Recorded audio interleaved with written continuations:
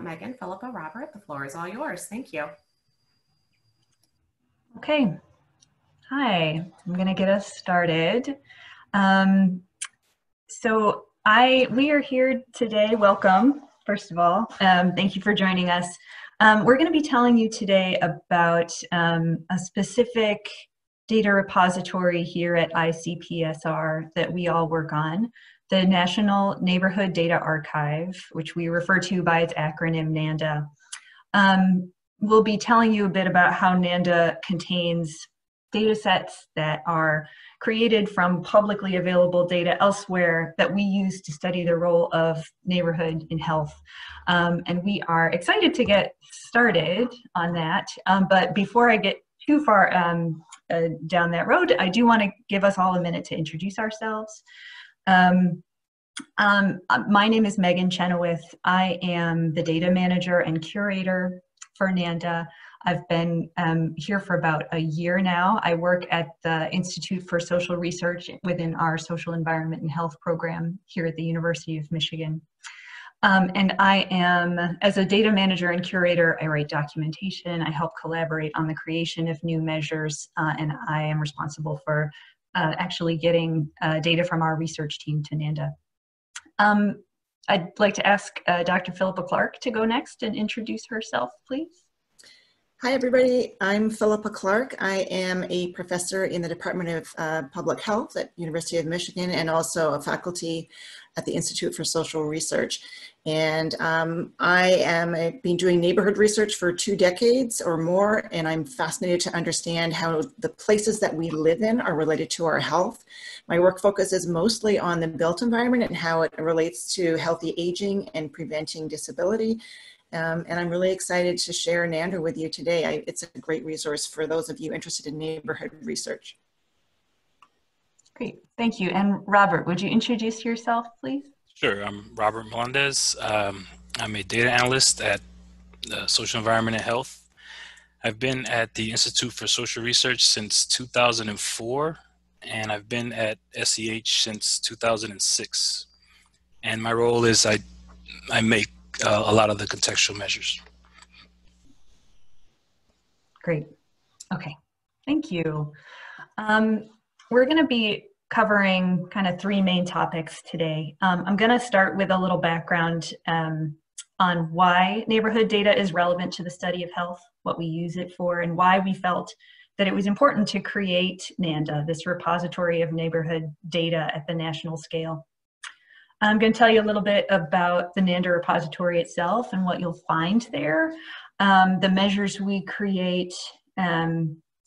One of the things we're going to be talking about is how the measures that we create are primarily derived from other publicly available data, which makes NaNDA kind of an interesting case study in the potential research impacts for secondary data use.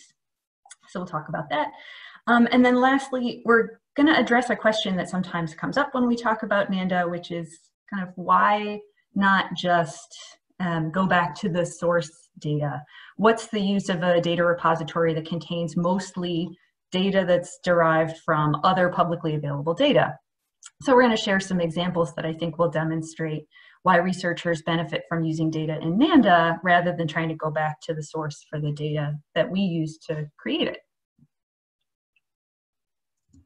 So to get us started, I'm going to ask Philippa to speak to us a little bit about why neighborhoods matter to health, how the relevance of neighborhood context to the study of health.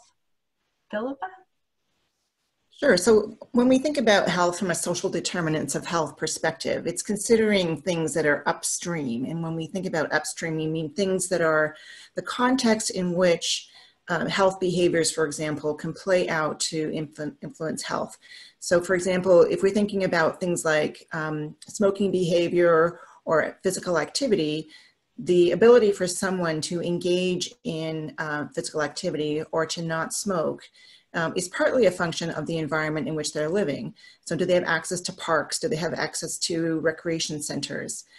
What is the density of tobacco and liquor stores in their neighborhood? So a lot of the things that we think about in terms of that drive health are not just at the individual level, but in fact are very much conditioned upon the environments in which we are living. Do you want the next slide? I'm sorry. Sure, yeah. So when we think about place, and a lot of the measures in NaNDA are kind of thought about in terms of different features of the environment. There's the built and physical environment, so those are things that are kind of human-made. The social and the economic environment, which are more things that are less visible on the streets, but actually play a big role in terms of shaping behavior, things like crime and poverty. And then we also think about larger things like policies, community policies and governments in terms of what is the compliance with the Americans with Disability Act transition plans? What are their neighborhood crime watch processes in place? And so when the measures that we have in NaNDA kind of cover all these different dimensions of place, from destinations and the built environment to climate, to poverty and crime, housing affordability, and more of the measures of neighborhood crime as well. Megan, go ahead. Do you want me to speak about this one? Yeah, if you wouldn't mind, just a little bit of background on why we created NaNDA. So the reason why I was really adamant that we needed a national neighborhood data archive is that in my 2 decades of research looking at the role of neighborhoods for health, there's been a tremendous amount of redundancy across researchers in creating neighborhood measures over and over again for different studies, but using the same measures, and the data are not shared. And so it can't be replicated, and it can't also be then used by others. This is an incredible waste of effort, but it's also an incredible waste of federal dollars and funding dollars that are provided to investigators across a multitude of different grants to create these measures over and over again. So NaNDA was really designed to get rid of that waste, to get rid of that redundancy, and to promote the sharing of these kinds of neighborhood data for researchers to use across the spectrum and policymakers, and also to create measures that are actually very well created and very well measured, that are conceptually and theoretically relevant, and that have precision in how they are created. So we're going to be talking a lot about those issues in the next few slides. Great, thank you. So I'm going to take over at this point, and now that you have a sense for why we look at neighborhoods in the study of health and why we created NaNDA, I'm going to tell you a little bit about the repository itself and what you'll find in it. First, just to make sure I cover the basics, this is the URL for NaNDA. We are a small but growing collection of data sets housed at ICPSR, specifically within the open ICPSR corner. NaNDA was created by the Social Environment and Health program here at the Institute for Social Research, ICPSR's parent organization. And Social Environment and Health is an interdisciplinary research program. We've been around since the 1960s. We have faculty, postdocs, and graduate students that collaborate across many disciplines. We have epidemiologists, demographers, gerontologists, environmental health scholars, sociologists. We also have staff and students who have expertise in data science and programming and geospatial analysis, and also data management. So that's us. We are the ones who create NaNDA, and if you'd like to learn more about us, come check us out on Twitter. We are at SEH Research. Okay, so NaNDA is a repository of what's called neighborhood contextual measures. Contextual measures are data sets that quantify some dimension of the environment, the physical environment, demographic, economic, social environment. Contextual measures are always geocoded, meaning they refer to a specific place. So that place could be, is often a census tract, or a zip code, or a city. It can be a county, it can be a school district, it can be as granular as a census block, but they always have that geocoding. And we use contextual measures to study the interrelationship between individual health, population health, and the community, usually to understand the causes of health disparities. Generally, the way that's done is we take some data about individuals, survey data, medical records, some data about individuals themselves. That data has to contain an indication of where the individual is located. So it has to say, this is their census block, this is their city, this is their zip code, something like that. And then we combine that data with contextual measures that are at the same geographic level. And once we've done that, we can run statistical tests and analysis to explore the relationship between the individual outcomes that you're finding out about from that individual level data, your survey data, your medical records, whatever, and the neighborhood characteristics as found in the contextual measures. And just to make it clear, it's the contextual measures that you find that are found in NaNDA, not the individual level data. So in this very simple example, to kind of demonstrate how we do that, we have a small set of data on individuals, their age, sex, BMI, and the census tract that they reside in. We have a set of contextual measures about their neighborhood that tells us about the number of parks that are in each census tract. And we can combine them on the tract to investigate, if this were a much bigger data scale, for example, something like the relationship between BMI and the number of parks in somebody's neighborhood. So that's just a really simple example of the kind of analysis that's typically done with the measures in NaNDA. I wanted to give you a little bit of detail about the scope and coverage of the contextual measures in NaNDA. All NaNDA data sets cover all or most of the United States. They differ just a little bit in terms of their coverage of Alaska, Hawaii, and island territories and overseas possessions. But as a general rule, they are national in scale. Most of them are geocoded at either the census tract or the zip code level. Census tract is most common.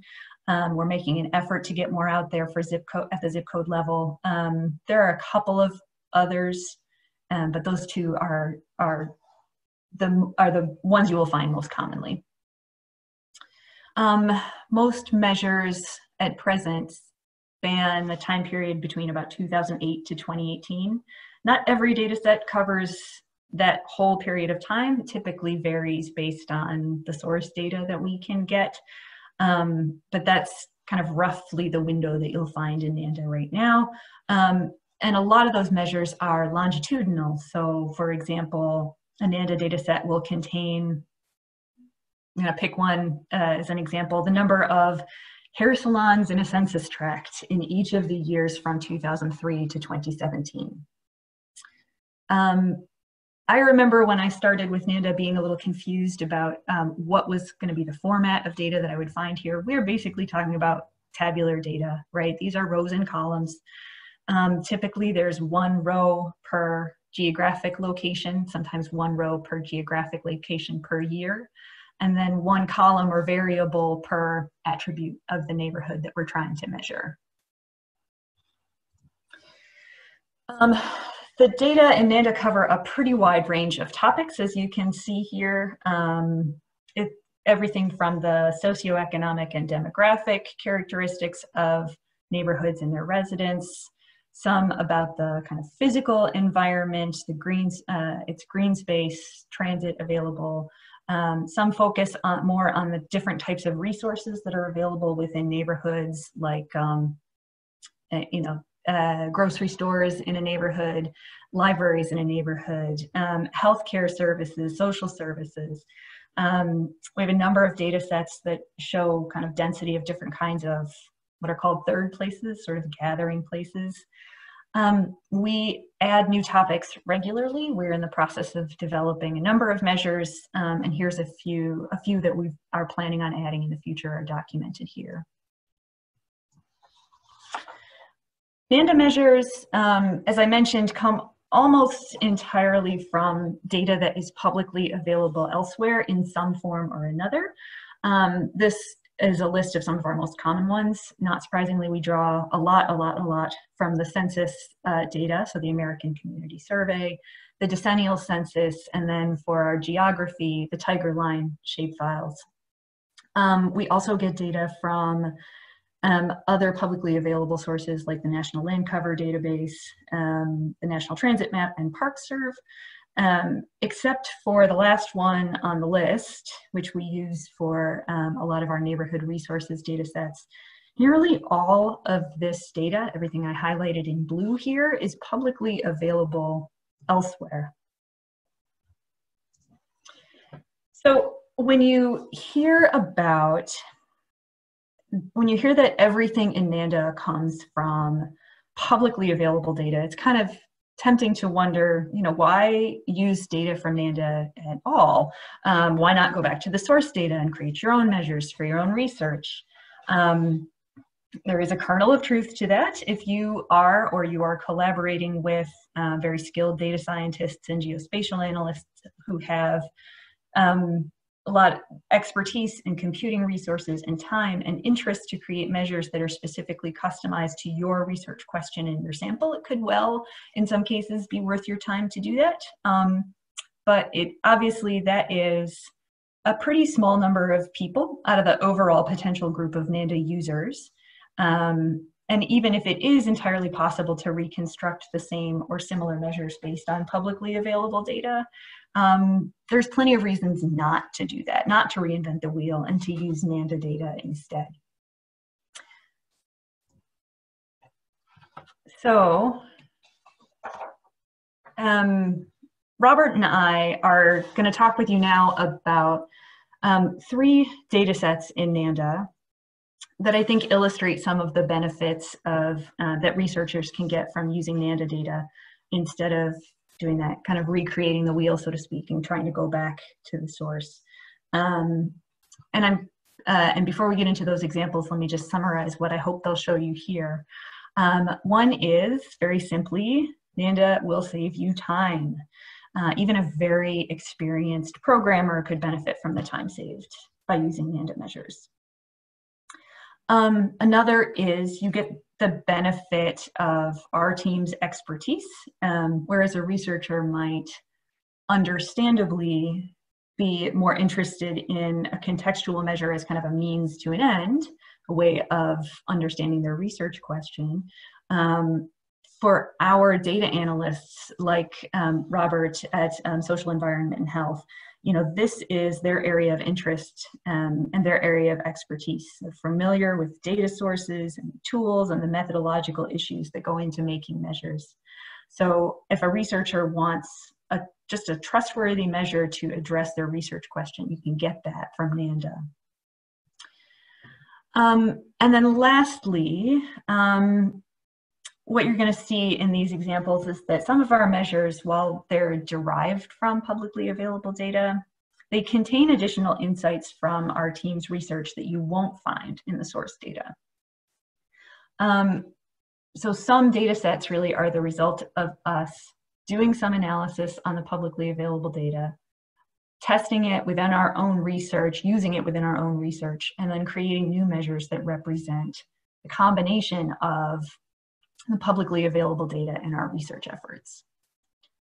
Okay, so I'm going to take you through 3 case studies that each involve a specific set of contextual measures that are either already on NaNDA or will be coming in the future, that are in development now.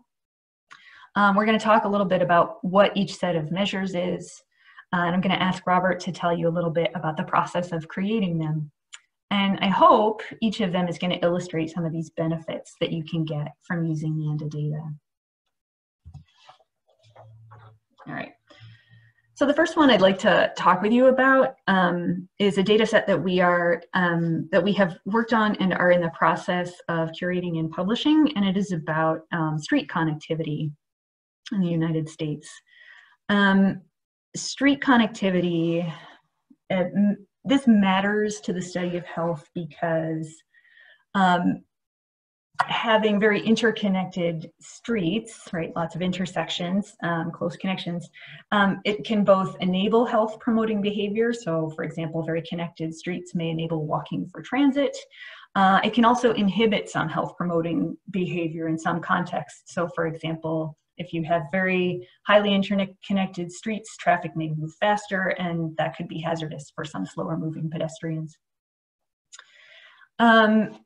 The formula for these measures, for our street connectivity measures, was taken from a paper written in 2010 by Berrigan and others, who originally created it to test the effect of street connectivity on bicycle transit, specifically in 2 counties in California. And our contribution has been to do a couple of things. We adapted their measures so that they reflected an entire census tract instead of were specific to a sample population. And we also created the measures beyond the 2 California counties. We created them for the entire country. So at this point, Robert, if you can, I'd like to ask you to summarize the steps in the process, how you went about creating these measures, and just kind of give us a little insight on what that process was and kind of level of effort and time that went into it. Sure. And I struggle with how technical to get, but I'll do the best I can. So the original source data here are Tiger Line edges, which the census provides, and they come in zip files by county. So the first step was to download all of those data from the census, and I'm tempted to point at my screen. I know that feeling. An edge is more or less like a street block, the segment of a street between 2 intersections. And what Berrigan did was he sort of conceptualized streets and intersections as nodes and edges from sort of more general network analysis. And we created, I'm getting ahead of myself. So I had to grab all of the edges and then run a process through Python and via ArcGIS that intersects every street segment in the United States with every other one and identifies the intersection. And the intersection becomes the nodes. So now I have nodes and edges. There's another, maybe this is a little bit too much detail. There's another process for getting dead ends. So those count to some extent too. So now I have nodes and edges, and I have to take another shape, in this case census tract or ZCTA, or it could really be any shape. And I have to link the nodes and edges to that geography. So now I have nodes and edges for every tract in the US, and now I just kind of went through the methodology section and applied all of these formulas to derive these different network measures. And to give you a sense of scale, these data occupy about 300 gigs on one of my hard drives and thousands of files. And probably the first process, it's a massive Python script that runs GIS to make all of these connections. Runtime alone on that was probably about 2 weeks. That's just runtime. That's not like development time and that kind of thing. Yeah. So in addition to the time it takes to decide how you write the script for how you're going to do this, then just to run it is too. And that's on an extremely powerful machine. Thank you. Thank you for the overview. I appreciate it. What I am hoping to show you with this example is that, in theory, the components to do the work that we did to develop these measures, and by we, I mean Robert, because I didn't do it. The components are the Tiger Line shapefiles, the Berrigan paper, Python and ArcGIS, and a whole lot of computing space, really. These are, to a greater or lesser extent, pretty widely available. But using the measure that's already making its way to NaNDA is a lot simpler, and it's going to save you, 2 weeks plus. Okay. So for our second example, I want to talk a bit about another set of measures that we've created and published to NaNDA. These are already published and up. This is our land cover data set. It's derived from the National Land Cover Database. And it covers every census tract in the United States. We're working on a version that covers every zip code in the United States as well. And it shows what percent of each tract is made up of what different type of land cover, which is to say, I'm going to throw out examples because it's the best way I can think of to explain what it is. Is it high density development? Is it farmland? Is it a swamp? Is it a forest? Is it open water? That kind of thing. What got us interested in this from a health perspective is our researchers and others have published on the connection between land cover, specifically the presence of green space in a neighborhood, and mental health.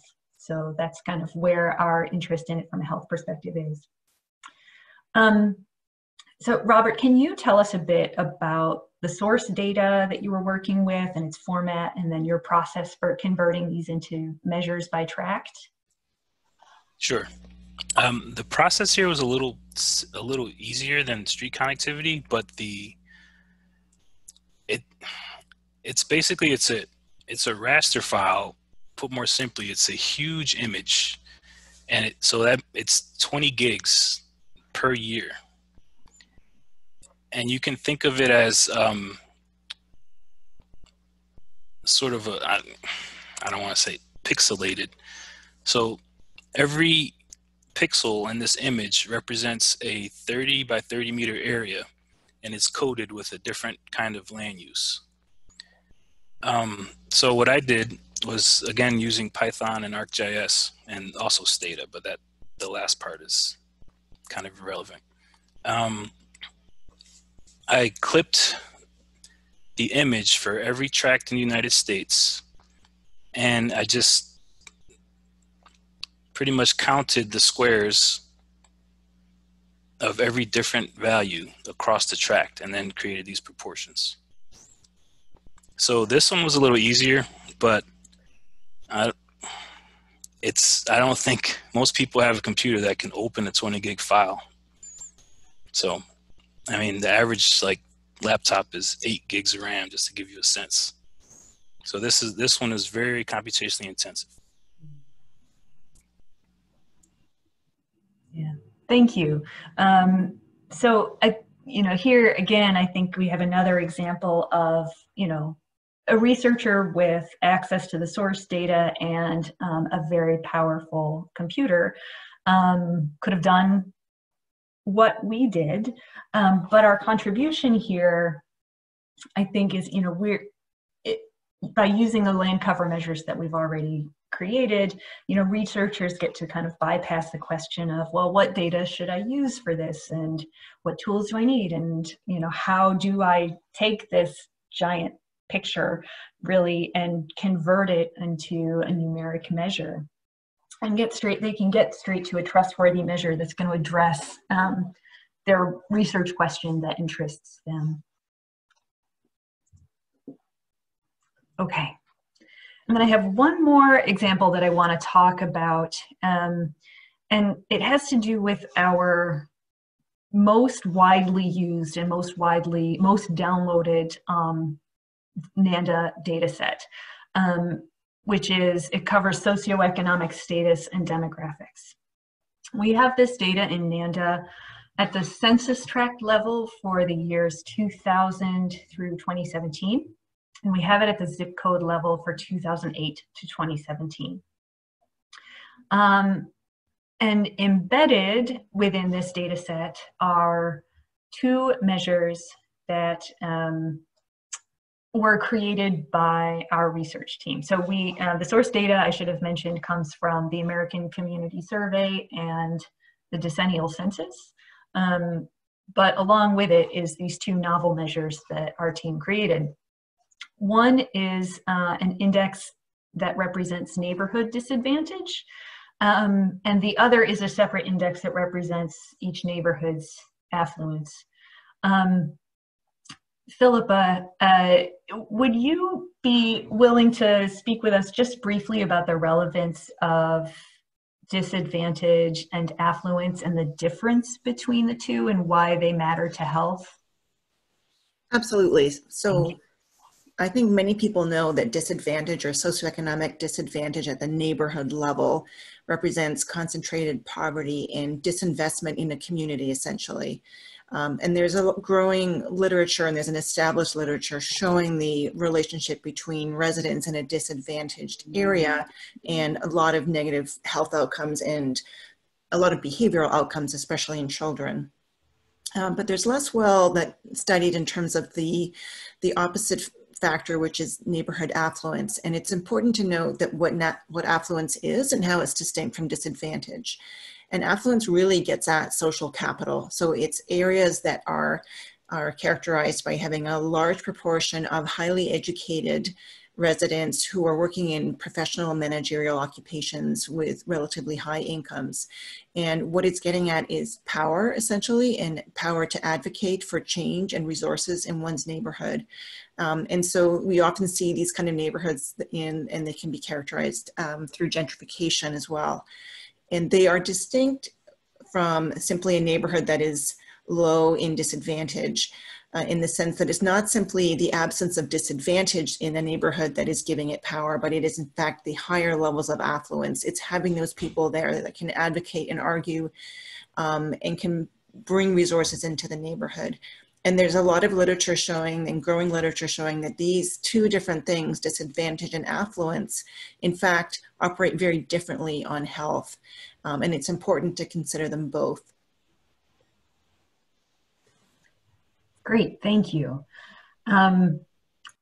So with this data set on NaNDA, as I mentioned, the demographic data that you'll find within this data set comes directly from census data, from either the census, the decennial census, or the American Community Survey, depending on the year.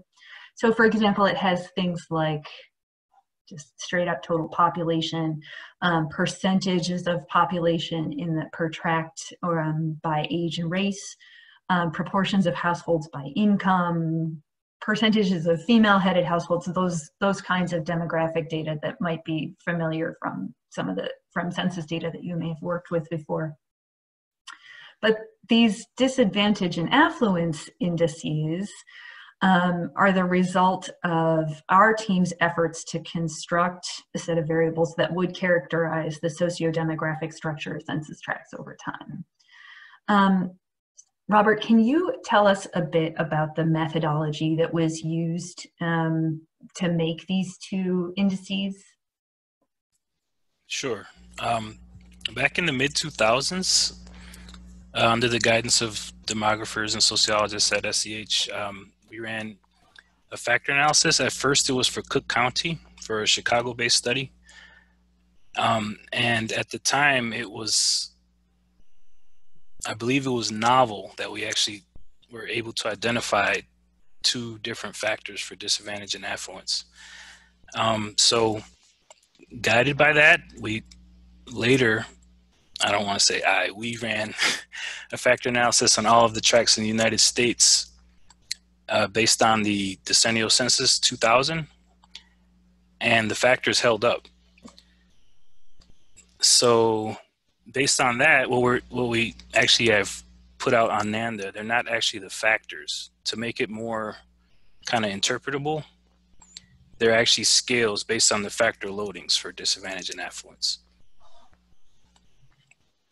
Do you want me to be specific about the loadings, and maybe that's too much? What I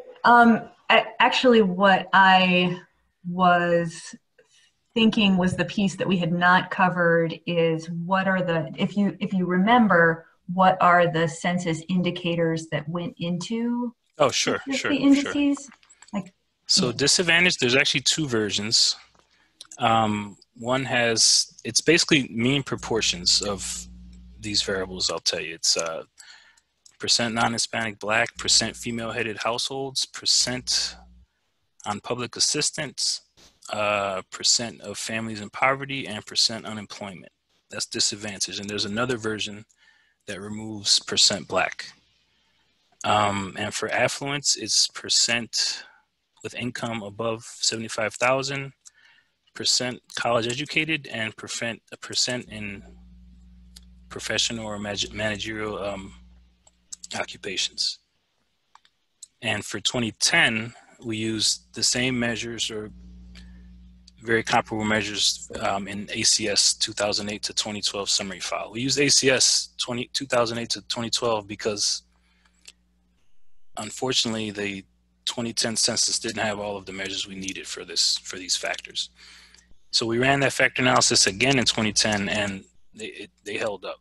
So that was pretty cool. But in the data set also we interpolated the years in between.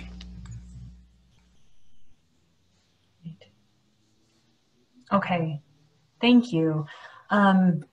What I love about this example is it illustrates how well NaNDA is can be this combination of primary research and secondary data reuse, right? So the source data is from the census, but the index variables are our team's research output.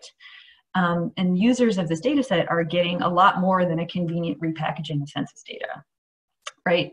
They're getting a theoretically informed, tested, out-of-the-box measure of disadvantage and affluence to use in their own analyses. And that would just not be possible without what we're putting on NaNDA. Okay, so what can we take away from these examples? On a very practical consideration, I always want to bring it back to the practical. I hope you'll remember where to find us so that if you are curious about NaNDA and the other measures that we have there, you can come and explore. Our URL, this is our URL. Second, I hope that you've gotten a sense for the kind of data that you'll find in NaNDA and what it's used for and what it's useful for. So to recap, if you have geocoded data about individuals, so survey data, administrative data, medical records, that kind of thing, and you want to learn something about their environment, their neighborhood, their physical environment, the natural environment, the socioeconomic environment, that is what NaNDA is good for. NaNDA will give you that information about the environment. And then third, I hope that we've kind of shown the value of, that you can get from a repository of secondary data measures, right? When you think about this year's data fair theme of data in the wild, we are that. We are what happens to census data after it goes out and gets integrated into other studies, right? We are what happens when you use census data, again, for example, to kind of to study data on individuals, and then we are contributing that back out for others to take advantage of. So yeah, we are making use of publicly available data, and we are using it to create new research products that inform research on health and healthy aging. Okay, so just in conclusion, I just want to say a couple of quick thank yous. First of all, to NaNDA's funders. We are funded with grants from the National Institute on Aging and NIDLR, the National Institute on Disability, Independent Living, and Rehabilitation Research. And so thank you to them for making this possible. I also want to thank the organizers of the data fair for inviting us and making this possible. And I want to thank all of you who have joined us for this session. We're glad that you could be here, and we would welcome any questions that you have. Thank you so much to all of you. I really appreciate learning more about the NaNDA repository. We have several questions coming in here, it looks like. So let's see, I'll start with one of the more recent ones we received. Has your group done any research on perceptions of those in the on perceptions of those in the census designated neighborhood as to whether they recognize those as the boundaries of what they consider their neighborhood, trying to get at the cultural and lived experience of neighborhood and the ways in which that may manifest in behavior and policies? Yeah, Philippa, I'd love to have you weigh in on this one. Thank you. Yes, absolutely. Amazing question. And in fact, we are in the middle of a study right now that is comparing older adults' perceptions of what they consider to be the boundaries of their neighborhood with more, traditional census tract boundaries. So, and actually try to understand exactly what are the differences in perceptions based on age. So do older people, do their neighborhoods shrink? Do they see sort of a smaller area? So how does our perception of our neighborhoods change depending on our function and our age? So great question. I wouldn't mind talking a little bit about. Yes, absolutely. Because this is one of my, I'm working on now. It's a lot of fun. So to get at this question, I tried to get to the most granular level possible that I could with polygons, which right now is census block, which pretty much represents a regular city block. So I have already made a contiguity matrix of every block in the United States, which is if you think of a chessboard, a given square would be a census block. So a contiguity matrix is the set of blocks surrounding it. So either if you think of, let's say there's queen contiguity and rook contiguity. Queen contiguity is any point touching. So if a square is in the middle, the 1, 2, 3, 4, 5, 6, 7, 8 squares surrounding it. If you can go out to 2 or 3, I've gone out to 10. So I have terabytes and terabytes of data for these contiguity matrices. But at the end, what I end up with is just some shape linked to a single block. And given that shape, I can make whatever contextual measure I want. So I'm kind of excited about that one. Thank you. I see a couple of other questions here about the affluence and disadvantage measures. So the first question is, how are they related and what are the ranges of these values? We'll start there and then I'll go into the next. Well, the range is easy. It's a mean of proportion. So they go between 0 and 1. How are they related? They're means of different proportions. They certainly correlate to some extent, but they're meant to measure these separate factors. And just to speak about that, in the factor analysis, it was conducted with an orthogonal rotations so that they are, in fact, although they may be correlated, they're distinct. They're actual distinct dimensions. Great, thank you. Yeah, the other question that I see relating to these measures is a question wondering if they are related to Bob Sampson's work or just more broadly, whether or not you work with other researchers to validate measures. So these are definitely derived from a sociological perspective of disadvantage and affluence. And Jeff Morinoff was one of the original scholars who was involved in the creation of these measures back in the mid-2000s, as Robert indicated. In terms of validating them, we validate it to the extent that we consistently show that they are related to multiple health outcomes. They're related to depression, they're related to other resources in neighborhoods, they're related to cognitive function in individuals. So, and to the extent that that captures the validity of them, we certainly have consistent evidence for that. Thanks. Another somewhat similar question here on a different measure. So have you done any comparison to other composite measures of socioeconomic status out there, like the social deprivation index? We have not. Megan, do you want to comment on that? I was only going to ask, did you no. Go ahead, Philippa, please. I think you'll have the best answer. No, and it would be an interesting actually thing to do to see how are they correlating with more of these emerging indices that are coming out. Again, ours are derived more theoretically, so they may be different because they're based on really this factor analysis, not just something that is imposed upon by the researcher. So the data are speaking for themselves about what indicators should be hanging together to capture disadvantage and affluence.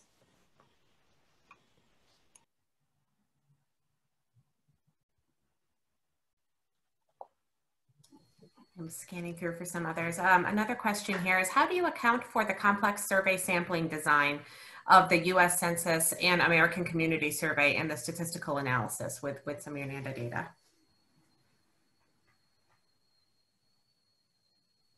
I'm sorry, can I hate to do this, can I ask you to repeat that? Oh, of course, of course. This question is about how to account for the complex survey sampling designs of the data sets that you work with. So Philippa, you may have some thoughts on clustering for this, or really. I think the question is about the census data, and Robert is the best person to answer this about the fact that they're 5-year estimates. Misunderstood. Okay. Okay.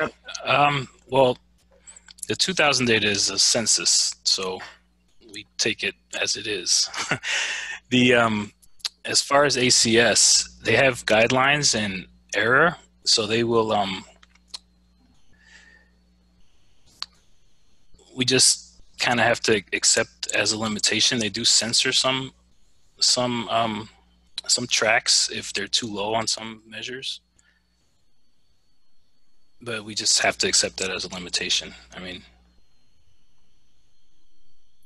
All sounds good. We are running short on time now, since we want to make sure that the next presentation has ample time to get set up and people have a chance to have a break before the next session. So I know that there are a lot of questions here actually that we did not get a chance to get to. So I'm glad that there's so much interest in the work that that is being done through the National Neighborhood Data Archive. And might I suggest that they reach out to you all with any questions that they have? Absolutely. Great. Thank you all so much for your time today. We really appreciate all of the time and expertise that you have shared with us today. Thank you very much.